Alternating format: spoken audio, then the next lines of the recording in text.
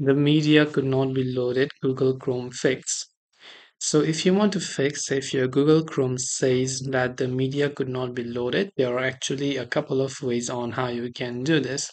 So for this, what you actually have to do is once you open Chrome, you can just try to check your internet connection.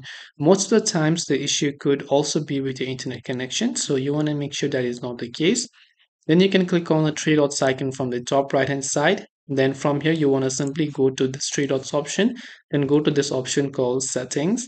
Then once you go to the settings option, from here what you want to do is go to privacy and security. Here you can see the option called delete browsing data. Click on delete browsing data. Now you can try to clear the cache files. You can also check cookies and other site data and browsing history. You can select all time, then click on the delete data option. Now since my cookies are important to me, I will only select cache images right here. Now, after you've done this, you can also try to go to About Chrome and check if your Chrome is updated to the latest version. You can see it'll get automatically updated whenever you go to the About Chrome page. So, hope this video helped you. If you have any questions, feel free to leave them down. Thank you for watching and see you in the next video.